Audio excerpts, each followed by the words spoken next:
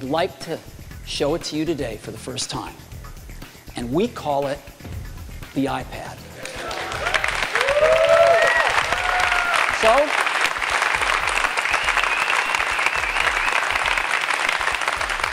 let me show it to you now. This is what it looks like. I happen to have one right here. That's what it looks like. Very thin.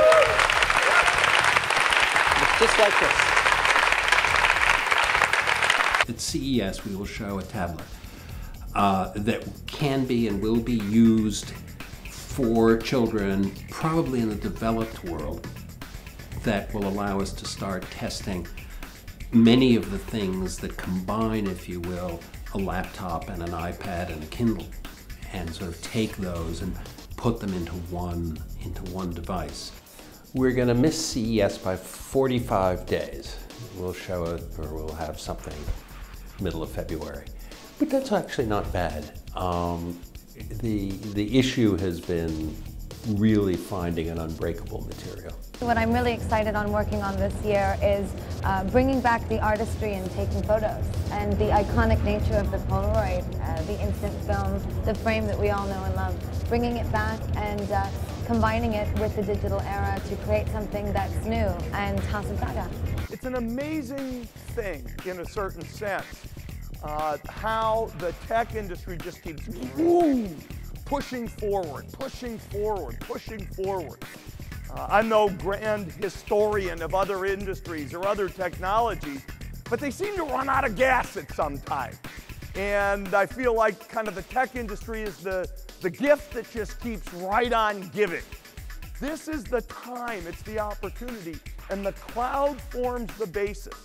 Between the microprocessor and the internet, we did give the gifts that never stopped giving. And they're giving us the cloud today.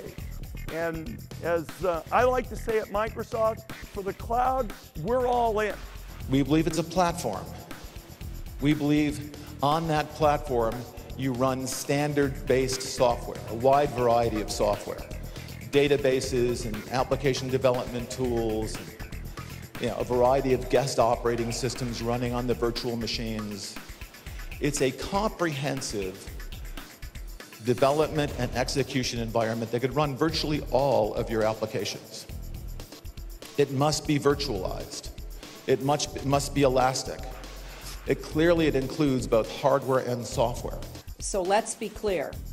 This disclosure is not just an attack on America's foreign policy interests. It is an attack on the international community, the alliances and partnerships, the conversations and negotiations that safeguard global security and advance economic prosperity. I'll point out one point, the top red dot says 3,283 TPS, which is tweets per second.